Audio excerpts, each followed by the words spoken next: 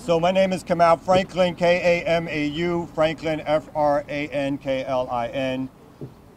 Today we are here to let the people decide. The people need to have a voice in whether or not there is a cop city.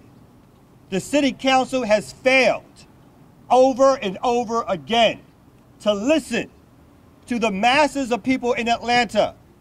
Not only those who have organized, who have spent nights here at City Hall calling for this lease to be canceled, but through every survey, every poll that we've taken, it has shown that a majority of Atlantans are against Cop City.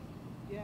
But yet, the City Council has decided that what the working class, poor, particularly black people in Atlanta want is not what they want. What they want is what the corporations want. What they want is what the developers want.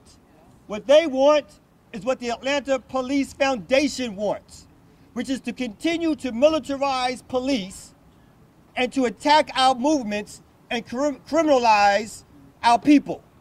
We don't want that. We stand against that. And today we're here filing a referendum as we speak, calling for a ballot initiative for the people to decide and to vote on ending this lease to stop Cop City. Yes.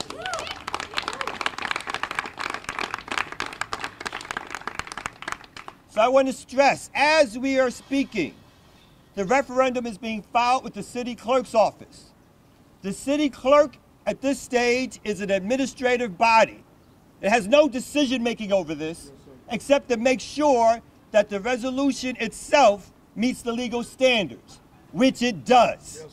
They have 7 days to approve it without any input from the city council, because we're watching them, without any input from the mayor's office, because we're watching them.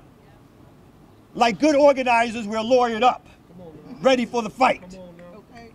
So after that, we then have 60 days to gather a little over 70,000 signatures to get this on the ballot for the November election.